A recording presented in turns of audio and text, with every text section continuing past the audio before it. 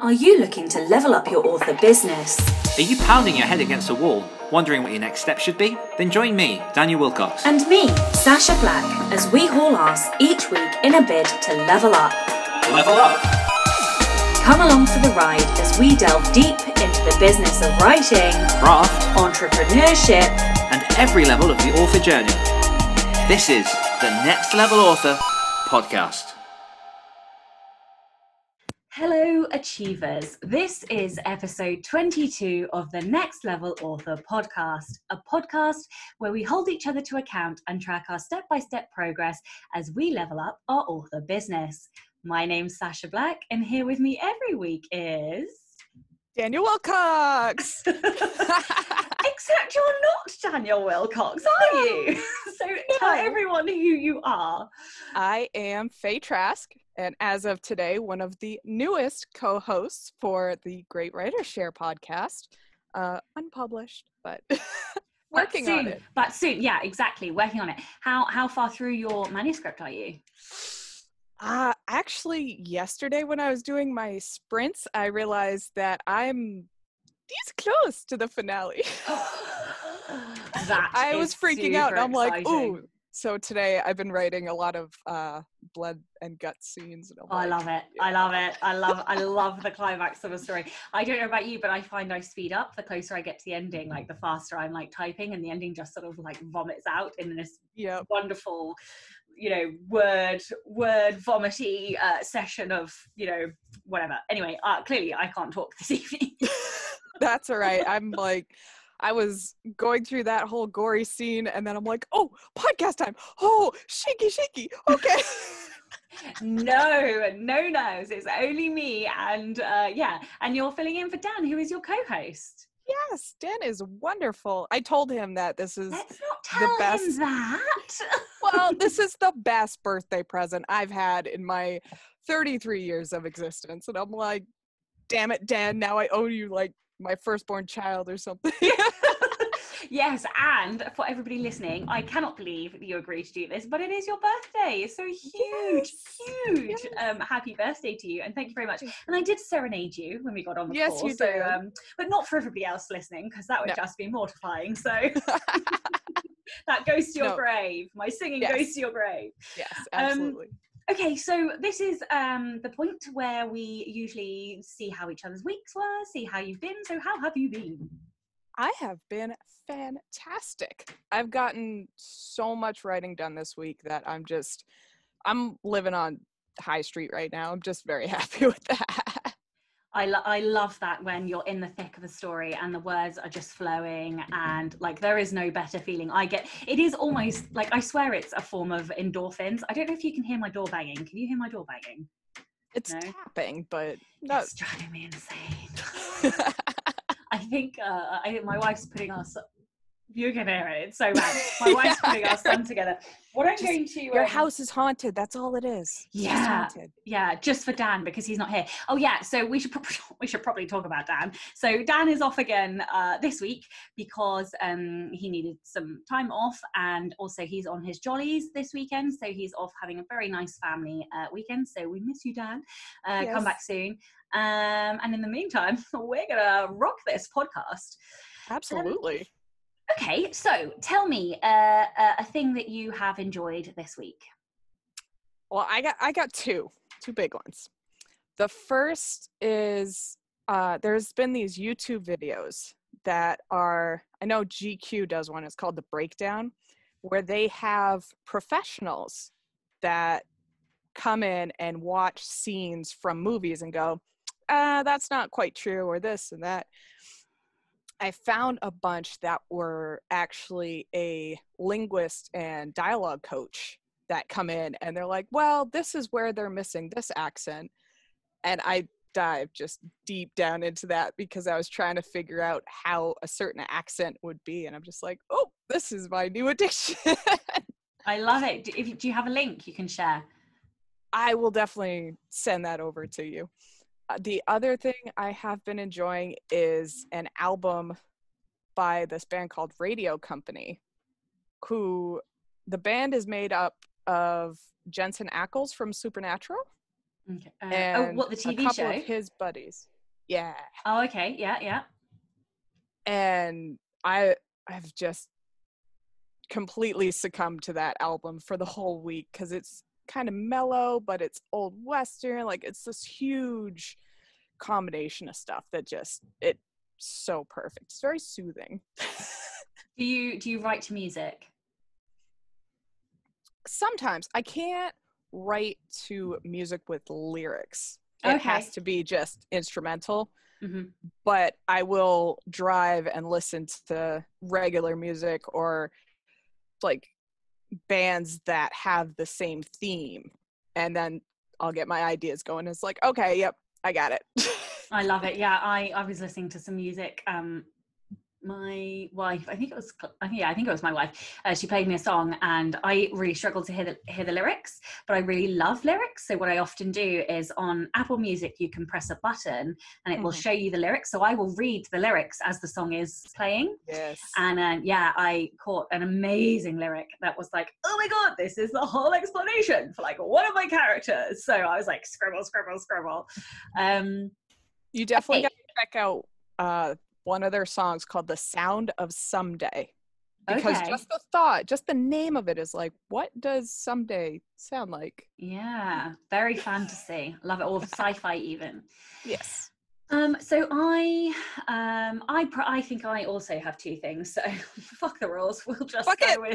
Fuck it. We're gonna go with all the things this week. Although I now can't find my thing, so where I've put it, I don't know. Oh, that's concerning.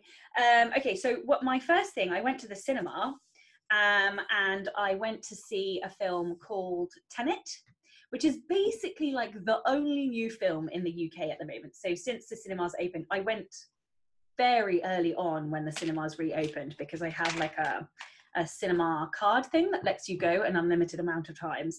And I went to see Tenet, which is a Christopher Nolan film. So he did Inception, Interstellar, I think a couple of the Batman ones with Christian Bale. Yeah. I think he actually did The Dark Knight Rises. Yes. With Heath Ledger in it. Yes, yeah, that's right. And oh my god, it was such like classic Christopher Nolan, like time bendy, warpy. Basically, the whole, without giving any spoilers, the whole premise was that there was some technology that would invert time, so everything would go backwards. So like, if, for example, there was a bullet on a table, instead of the bullet falling as gravity would in our world, the bullet would fall up because it went backwards. Like, the whole thing was awesome, and it was, mind-bogglingly complicated, but in the same way Inception was. It was just fantastic. So yeah, I highly recommend everybody go and watch that at the cinema. And the other thing that I have fallen in love with this week is my Apple Pencil. I have a new iPad, and you can handwrite on these new iPads, and it is literally changing my whole life. I love that I cannot carry bits of paper around everywhere, and you can, like, if you make a mistake, it's easy to rub it out and the whole thing stays neat, and you can resize it, change the colors, and oh my god, I am in love with my Apple Pencil. So yeah, that's my awesome other cool thing. Okie dokie. So, weekly confessional. I don't know if you have a sin you'd like to confess, but I kind of do. Oh, how revealing. Do go ahead. Well, I have my accountability that I always post in the group, that I just last week was junk. Just junk. This past week, much better. So I've only failed, I'll count this week, 2 days of target practice that I have not yet completed. So I gotta get out there after it. What sort of target? It's for archery. Oh, okay, yeah. Oh, I think do you put that in the Facebook group? Ah, okay. I need to pay far closer attention because I didn't realize it was archery. I had posted it, and then I went back and I edited it because I'm like, you know what? If I don't put this in my accountability, I am not going to do it. Okay. Well, that is awesome that you do that. I know another writer who is an archer, Meg Cowley, she's an epic fantasy writer, and she is also an archer. And it's like two badass women as archers. I love it. I'm like in awe of you. You guys would make amazing assassins. For my confessional last week, I was supposed to work on Sirens and I was supposed to work on the Prose course. So I did do both of those things. I'm now halfway through the novella, which I think I've written in the last 10 days. It's only like 20, I think it's going to end up between probably 22, 24K. So it's not going to be very long, but that's the point of a prequel. It's a novella even, it's only supposed to be short. And then on the Prose course, so poor Dan, I've been trying to talk to Dan about this all week and we keep missing each other, but so basically I want to deliver as big amount of value as I possibly can, and in order to do that I need to go in deeper onto all of the topics that were already in the book, which is already a massive tome. So but the way that I had been structuring the course, everything was shallow and I wasn't feeling like I was getting enough depth because I was trying to include everything basically, and it all got a bit too much. So I haven't scrapped anything, I've kept it all, but what I'm going to do is more or less go topic by topic and release them as smaller courses. So the first one I'm doing is the senses, and there'll be more like a couple of hours of course, but really in-depth, really intensive on that one subject. I say a couple of hours, I actually have no idea how long it's going to come out at the moment, but yeah, and then I will take another topic and I'll go really in-depth on that. So I'm now having a blast because I'm doing even more research and coming up with loads more ideas, and it's just allowing me, I'd forgotten how much I like to dig deep. And so, yeah, I'm excited because now I feel like I'm going to be giving a shitload of value to everybody. And that's what's really important to me. So, yeah, I'm super excited again, and I will actually get it out on time. Oh. I'm excited for that to come out because I'm just like, all right, hurry up. I want to see it. Well, so what I hope will happen is that I will release, like, once I've done one, I'll take a short break, but then I should be able to, once I've got like the model for it, I should then be able to release like lots of them over the coming year. And it might take me a year to get the whole, right, all of the topics covered in the book, but then I can bundle them. So if people just want to wait until it's all one, that's fine. Or you can do them individually, whatever, or pick and choose. Totally up to you.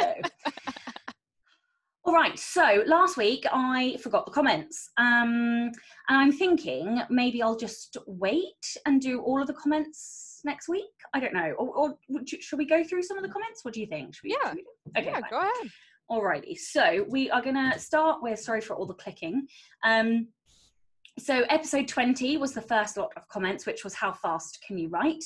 So I'll whiz through some of these comments. Victoria LK Williams said she can't write shit when other people are around. How do you feel about that? I can't either. I usually can, but like today we have my boyfriend's younger brother here, and he just keeps coming in and he's like, talk. I'm like, no talking. Smile and nod, but get out. Yeah. Yes, look at my eyes. Do you feel hated? Fuck off now. Yeah. I can usually do pretty good because little rebellious me writes at work all the time, so I'll be writing, someone talk. Yes, absolutely, yeah. Whatever you say. Okay. What do you do? I am an administrative assistant at a sawmill. Oh, okay. Yeah. That is cool. Twin Peaks, did you say? Yes. Brilliant.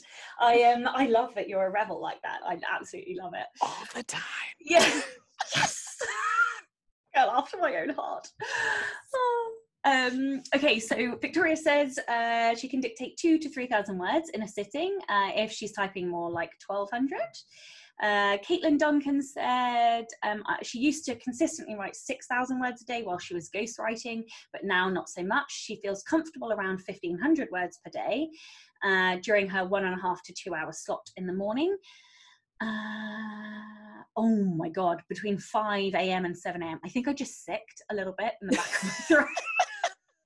I can't do mornings. I literally want to fucking die at like 5 a.m. Just don't get me up until it's like 8.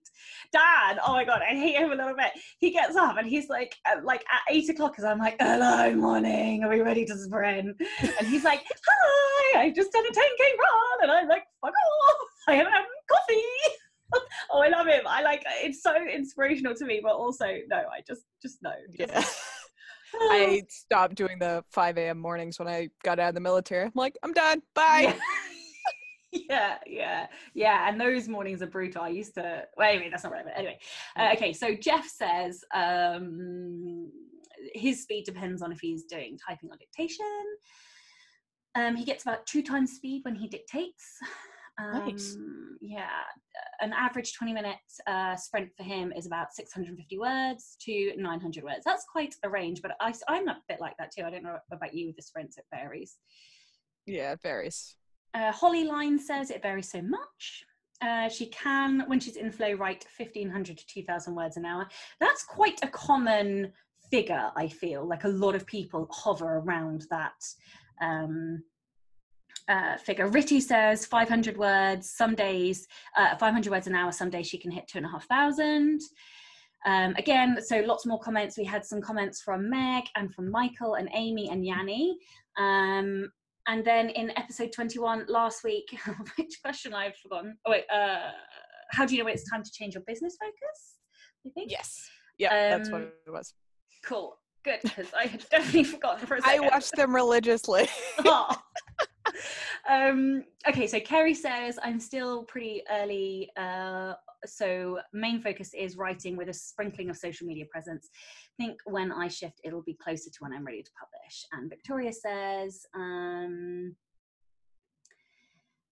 my clients do the snowbird thing and return to FL, is that Florida? I think that must be Florida. Yeah, I know that there's no point in trying to write. I have to be creative for them and their gardens. I used to try and keep up the writing pace, but the guilt over what I should be doing versus what I want to do had me doing a piss poor job on both fronts. Oh, I feel that now for like parenting and writing. Yeah, okay, cool. So that was the comments. Let's go back to the running order and then I will know what I'm doing. Oh, yes. Oh, dun. Question of the week. Oh boy. Over to you. So our wonderful Dan had to help me with this because I came up with a question and then he's like, well, phrase it like this. Okay. So in your opinion, how has your brand as a rebel author contributed to your success? How important is a brand to an author? That is a good question. Wow. Okay. So that's really hard because I didn't start out as the rebel author. It sort of evolved, I think. It sort of came out of the Facebook group, and the Facebook group had been going a little while before that came about. And I think from memory, it happened all around the time of me wanting to start the podcast. In terms of how it's affected my brand, I think it's intricately woven with so many other things that all happened at the same time. So I left my job and I went full time, which gave me more time, which meant I could create more, sort of. The first year was tricky, but that led to the podcast, led to me spending more time in the Facebook group, which then grew the group. And yeah, so I think it's hard to say whether it was the branding of Rebel that had the impact or the fact that I had more time. What I do think had an impact is not necessarily the fact that it's Rebel branding, but more that I found the thing that feels like me the most. So everybody talks about, you know, how you have to find the branding that's most you. And I always talk about those 3 values being motivational, knowledgeable, and rebellious. And I think once you embrace those things, you embrace them at every single level. And therefore you are providing a more comprehensive, a brand, but experience for everybody that interacts with you. You know, so I take that rebel very seriously, because, you know, I, even in my autoresponders, which I'm now redoing, but I make sure there's some kind of rebellious something or other in my autoresponders. You know, I, not today, but almost every single day I wear rebel author branding clothing. You know, even when I write guest posts or I go on other podcasts, I make sure I'm cheeky or sarcastic or sweary, you know. And I think the effect of that is that I attract other people who like that, I think. So I actually think branding is one of the most important things that you can do as an author. And I know that's horrible, because loads of people are like, oh, but I don't know what my branding is. I don't know who I am as a writer. And I'm like, yeah, but forget thinking about it in terms of you being a writer. Just think about it in terms of you. What is most you? When are you being 110% you? Like, think about those occasions. Is it when you're outside? Is it when you're deep in the weeds of research about historical events? Is it when, you know, when you start to look at those things that mean the most to you, and then you weave them into your brand? I think that's when you start to attract like-minded people. And I suppose the only other thing I would add is that I think indie authors as a whole are quite rebellious. So it fits naturally in the community, I think. Yeah, absolutely. Yeah, like, you know, we are saying a big fuck you to traditional publishing, essentially. That's kind of what's happening. Not that everybody, you know, I will eventually pursue traditional publishing, if, albeit for selfish reasons, but you know, and there are lots of hybrid authors, but I think the concept of being indie is rebellion. I don't know if I've answered this one well enough, but yes, I do think branding is important. Absolutely. Because and this is, now I hate Dan, because I don't know. I say fuck you to like 95% of everything. Like, hey, go do this. Nah, fuck you. I don't want to. So what do you feel is like most you? What is, you know, what about, you know, one of the only things that you told me on this podcast about you is that you do archery. So how, you know, is it about weapons? Is it about the power that you derive from that? Is it, you know, what is it that you love about archery?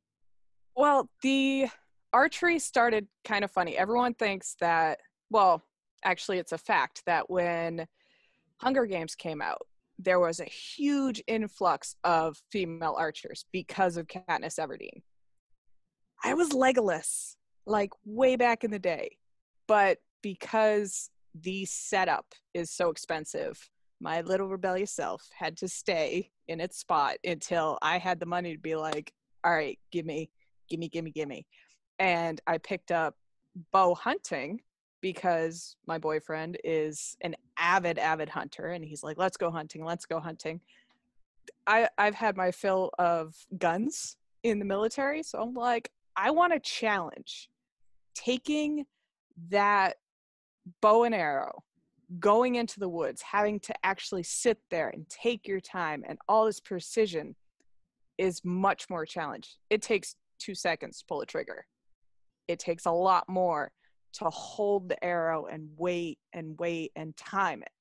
So I really care about everything that's very in depth, that you have to really put in an effort. Because if you don't put in an effort, it's McDonald's, you know, here you go, whatever. It's not worth it. And what genre do you write?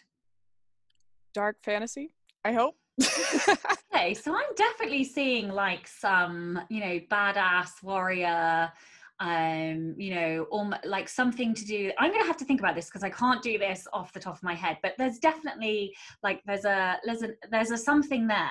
And you know, I'm assuming like what kind of colors do you think of when you think of you? What do you associate with you?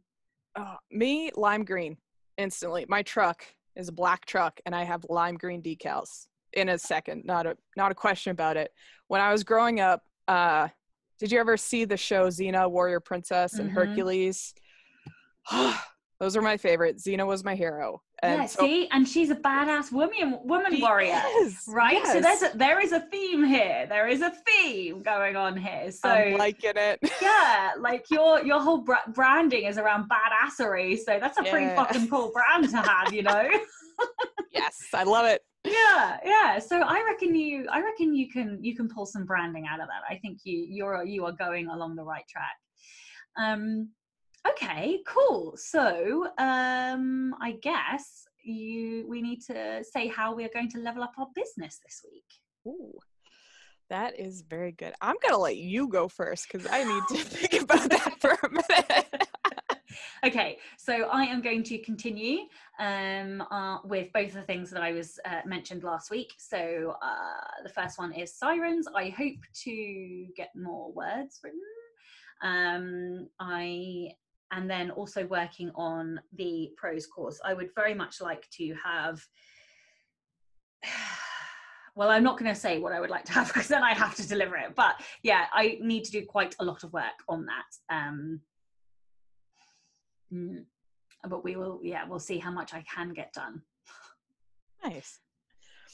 I think for my leveling up, I'm going to go back through my manuscript and find where exactly, because I have a list of the scenes that need to be finished, but I'm actually gonna finish at least 3 scenes. I'm gonna shoot big and say 3 scenes for amazing next week. All right, it's so close. Yeah, it is. Are you going to leave it when you've done it and rest it, or are you going to go straight into edits? I'll probably go straight into edits because I left it for like 2 weeks and I missed my characters. And I'm at the second half of the book, so the first half is definitely forgotten. Yeah, I understand that like intimately. I can never remember anything that I've written. Okay, so I guess the audience question of the week is the same question. Yes. What is your branding, and how important is branding for your author business? All right. Yeah. Thank you so much for joining me today. Thanks for having me. All right. Bye, everyone. Bye. Hungry for more? If you enjoyed this podcast, you can hear more of my angelic accent and Dan's dulcet tones on our other podcasts. For more of me, check out the Great Writers Share podcast. For more of me, listen to the Rebel Author podcast. We'll be back next week holding each other to account as Dan and Sacha become next level authors.